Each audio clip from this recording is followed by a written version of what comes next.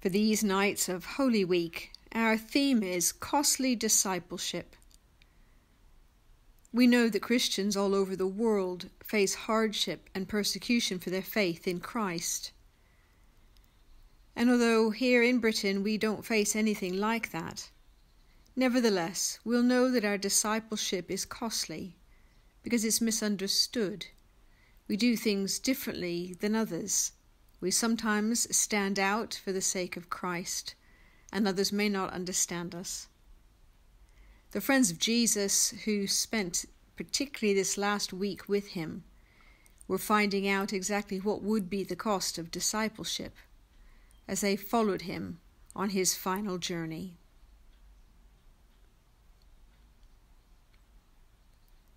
The Lord Almighty grant us a quiet night and a perfect end.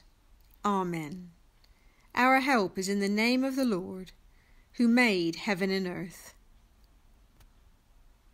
And we call to mind the day now drawing to a close, and all that to which we turn to God.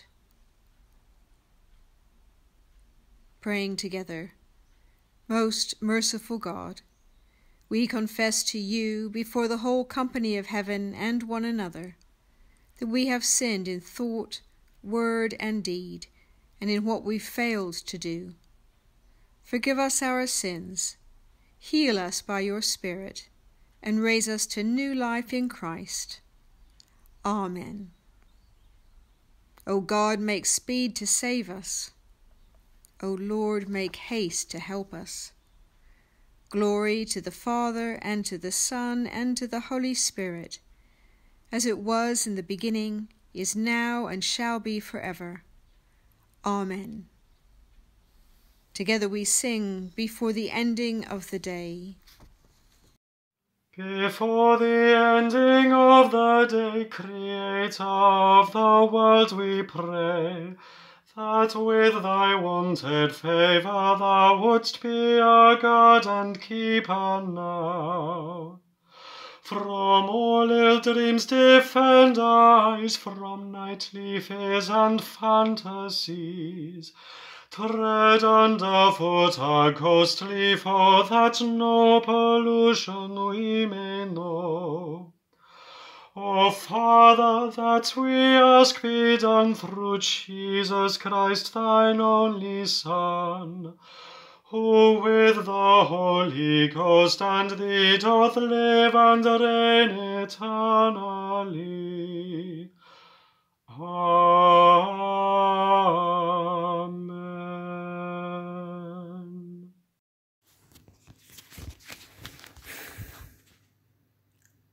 The reading is taken from the Gospel of John, chapter 13, beginning to read at the 21st verse.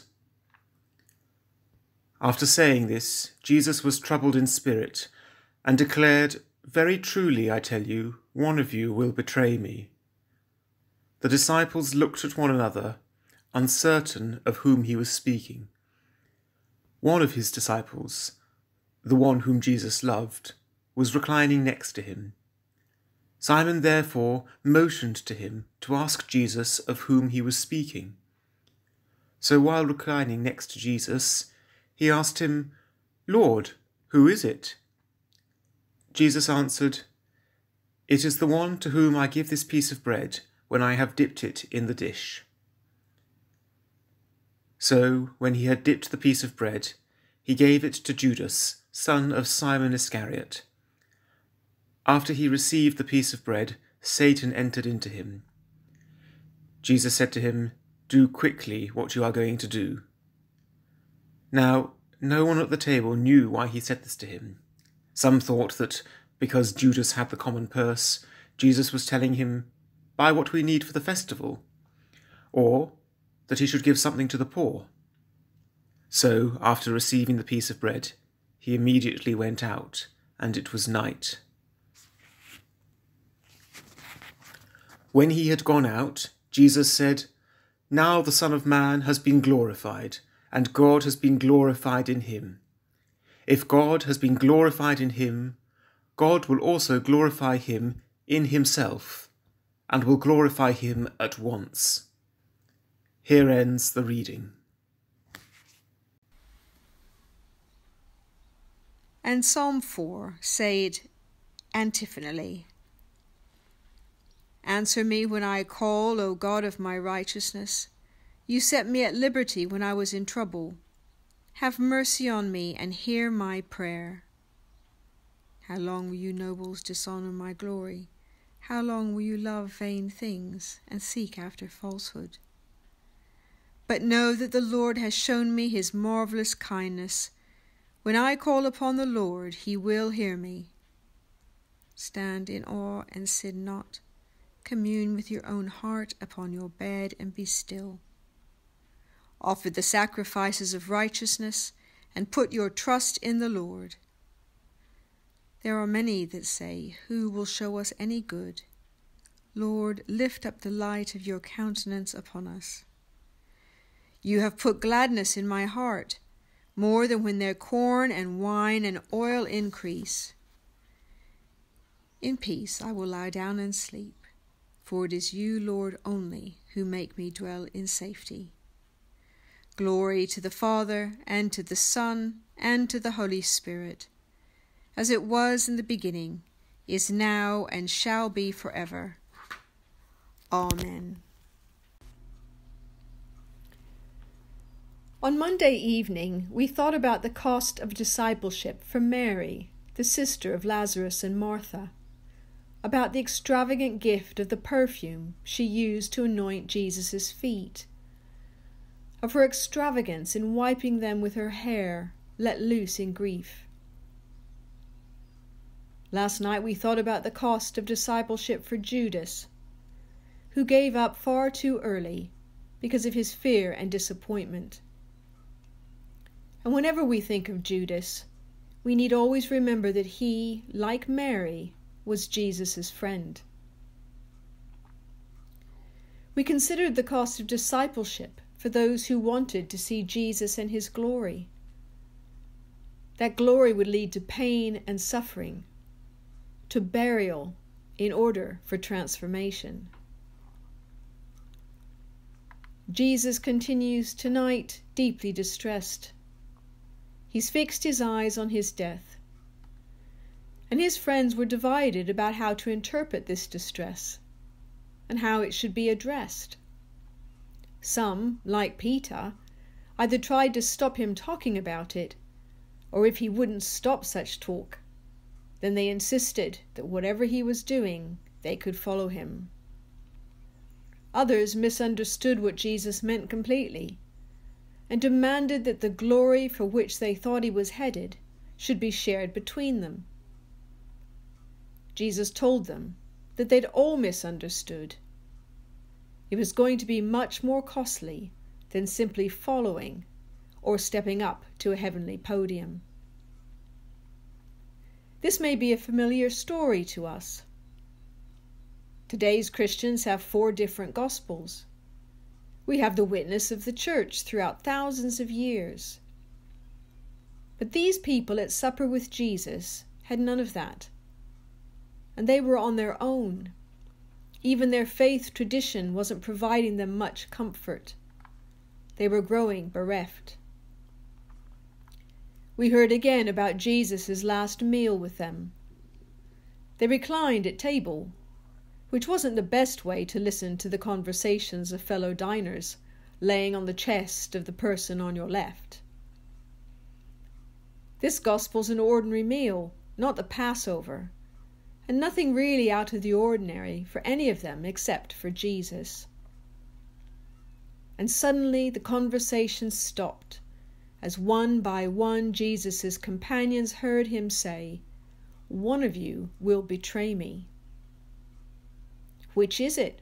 asked the person on Jesus' left. To this friend alone, Jesus says, "It's the one to whom I'm going to give this piece of bread." To do this, Jesus had to get up and walk around the table. This was such a costly thing for Jesus to do.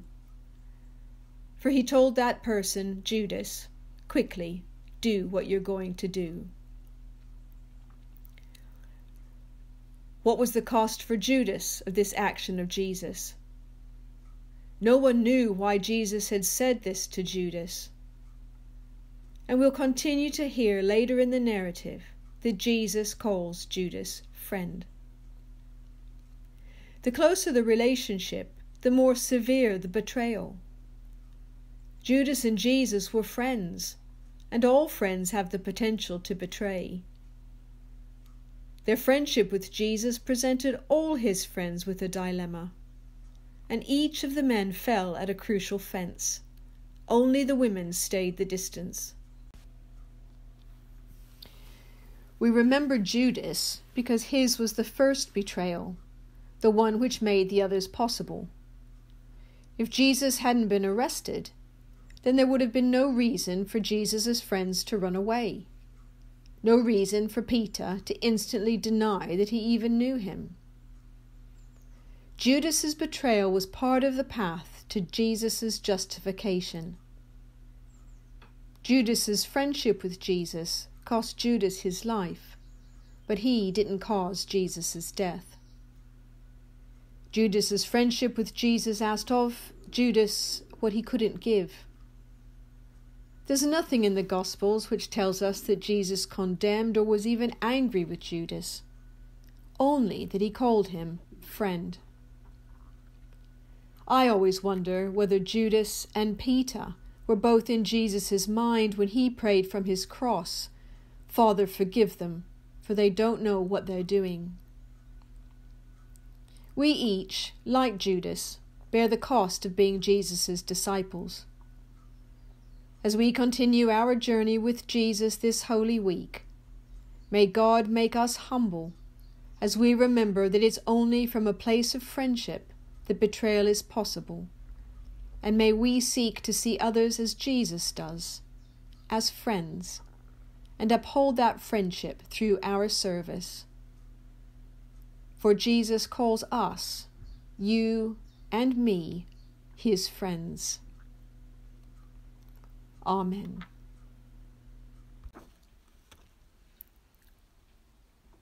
Our responsory. Into your hands, O Lord, I commend my spirit. Into your hands, O Lord, I commend my spirit. For you have redeemed me, Lord God of truth. I commend my spirit. Glory to the Father, and to the Son, and to the Holy Spirit. Into your hands, O Lord, I commend my spirit. Keep me as the apple of your eye. Hide me under the shadow of your wings. Save us, O Lord, while waking, and guard us while sleeping, that awake we may watch with Christ, and asleep may rest in peace. Now, Lord, you let your servant go in peace. Your word has been fulfilled. My own eyes have seen the salvation which you have prepared in the sight of every people, a light to reveal you to the nations, and the glory of your people Israel. Glory to the Father, and to the Son, and to the Holy Spirit, as it was in the beginning, is now, and shall be forever. Amen. Save us, O Lord, while waking, and guard us while sleeping, that awake we may watch with Christ, and asleep may rest in peace. As we turn to the Lord God in prayer, we call to mind this day now drawing to a close, all our thanksgivings and our concerns for ourselves, our world, and for those whom we love.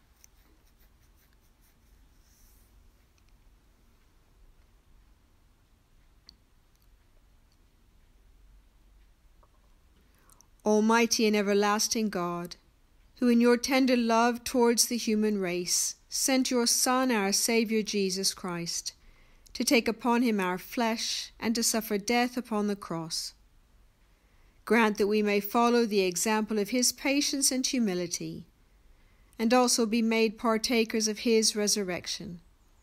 Through Jesus Christ our Lord. Amen. And we pray together. Visit this place, O Lord, we pray, and drive far from it the snares of the enemy. May your holy angels dwell with us and guard us in peace. And may your blessing be always upon us. Through Jesus Christ our Lord. Amen. Standing at the foot of the cross, let us pray with confidence as our Saviour taught us. Our Father, who art in heaven, hallowed be thy name. Thy kingdom come. Thy will be done, on earth as it is in heaven. Give us this day our daily bread, and forgive us our trespasses, as we forgive those who trespass against us. And lead us not into temptation, but deliver us from evil. For thine is the kingdom, the power, and the glory, for ever and ever. Amen. In peace we will lie down and sleep, for you alone, Lord, make us dwell in safety. Abide with us, Lord Jesus, for the night is at hand and the day is now past. As the night watch looks for the morning, so do we look for you, O Christ. The Lord bless us and watch over us. The Lord make his face shine upon us and be gracious to us. The Lord look kindly on us and give us peace. Amen.